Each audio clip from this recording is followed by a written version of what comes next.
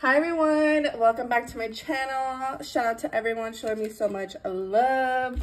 It does not come unnoticed, you guys.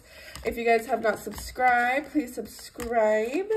I am open for personal readings, so if you guys do want to book a reading with me, it is first come, first serve. I'm leaving everything down below, so if you guys have any questions, just check the description down below.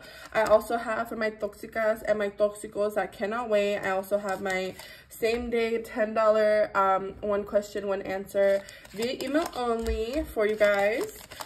Same thing with my candle work, first come, first serve, especially with the full moon today. I am so excited.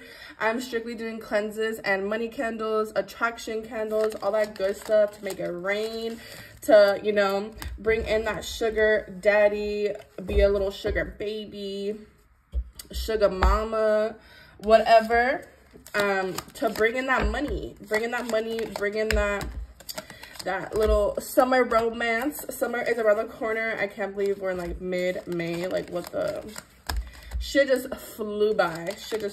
So I'm just shuffling the cards real quick and let's see what we got.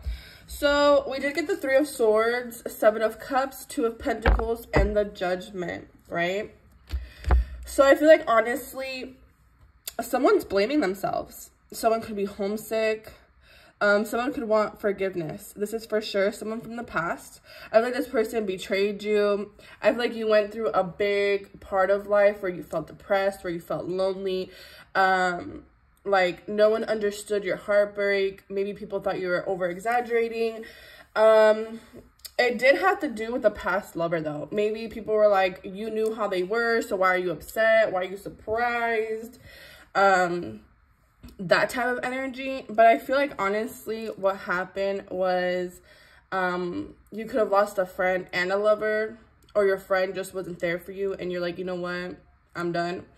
But long story short, I feel like, honestly, maybe this person acted a certain way in front of your face, but once you guys stopped like hanging out or whatever, this person was a different person, right? You could be having a lot of dreams right now too as well, but you leaving them, you're leaving that in the past. Like, you released that, you let that go, you forgave yourself, you found balance, you found happiness, and you found joy. So now the tables have turned, you guys. Now this person's getting a taste of their own medicine. Now this person's seeing that you have a lot of options, you have a lot of things going for yourself. You know, I'm getting like the energy is you're gonna have a lot of people. You're gonna be extremely picky right now.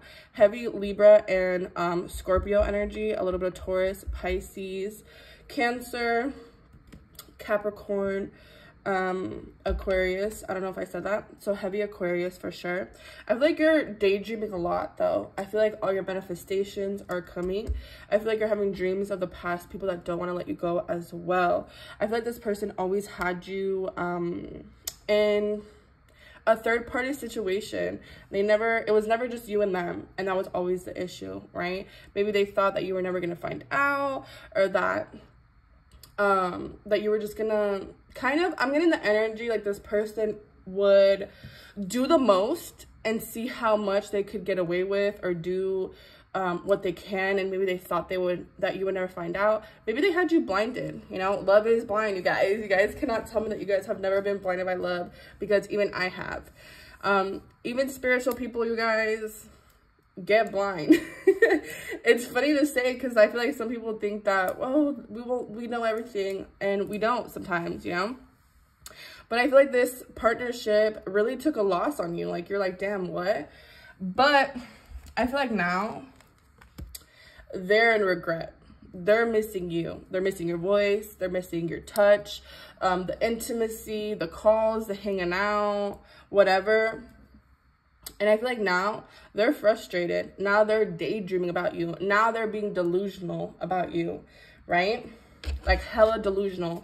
Like, they know you will never fold. They know you will never fold is what I'm hearing. I feel like maybe for some of you guys would Netflix and chill a lot.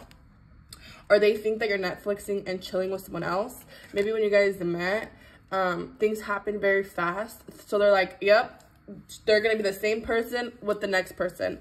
But I feel like now you're very guarded. Now you've had time to heal. You know your worth. And now you're just not taking shit from no one, right? You're not taking shit from no one. I feel like right now you're really focused on your peace and your joy and your circle, really protective, very guarded energy.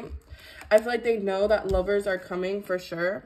Lovers, because you've been patient and you healed and you learned and you healed those wounds and you were patient. You weren't trying to, you know, break up with someone and then or stop talking to someone and then jump to the next person is what I'm hearing. So I feel like a lot of you guys are going to be meeting someone very, very soon. If you guys have not met them, man or woman, take the roles how they fit. And I feel like this person's gonna be very caring, very nurturing, very loving, very understanding, everything that you wanted, right? And I feel like their karma is seeing you with someone else. Their karma is seeing you with someone else. Yep.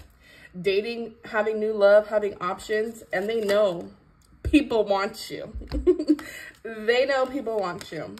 I feel like maybe they thought that you guys were soulmates, or if you guys were soulmates, that now is over. The universe was like, yep, you're done.